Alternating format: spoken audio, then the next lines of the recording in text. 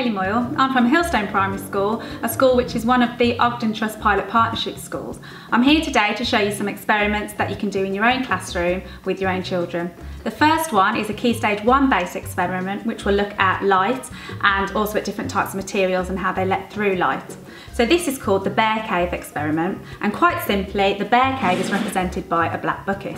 I've done this with the children in my classroom and they find this really exciting. So all you need is a medium-sized bucket. It can be larger if you want more children to work on the same one, or small if you'd want the children to make it themselves. You need a small peephole, which will be the children's viewing hole, and also a larger hole taking a square shape on the back, and just simply 2 Velcro strips at the top and at the bottom, which you can then attach different types of material to.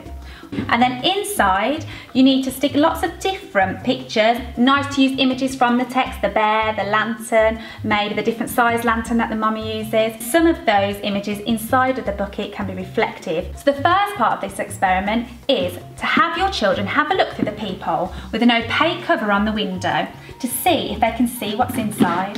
And when they do look inside the cave, they won't be able to see much at all. So this is when the learning about light sources comes in. So take an LED candle, switch it on, then place that underneath inside your cave.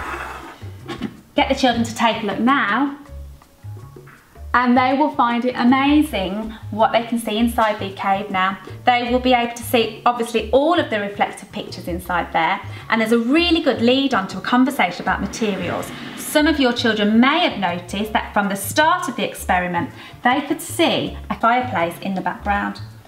That will lead really nicely onto a discussion about translucent materials and how light travels through them. While you're on the topic of materials, this is when your window comes into play a bit more, and I've got a range of different types of materials here, some translucent, some opaque, some transparent, and the children can explore how light travels through different materials and allows us to see what's inside the cave.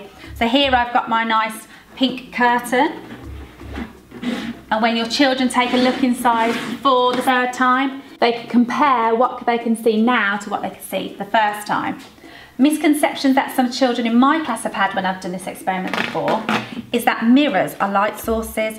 So a really nice idea, after placing the opaque window back on, is to put a mirror into the cave. What can they see now? If they can't see anything, why can't they see anything? Loads of discussion leading on from there. You may have some gifted and talented children in your class as well, and a really super idea with this experiment leading on from what we've already done is the concept that light doesn't beam from our eyes, which is a massive misconception with younger children. The fact that light needs to bounce into our eye to enable us to see. So that's just one of the experiments we're going to have a look at today. That was the bear cave experiment.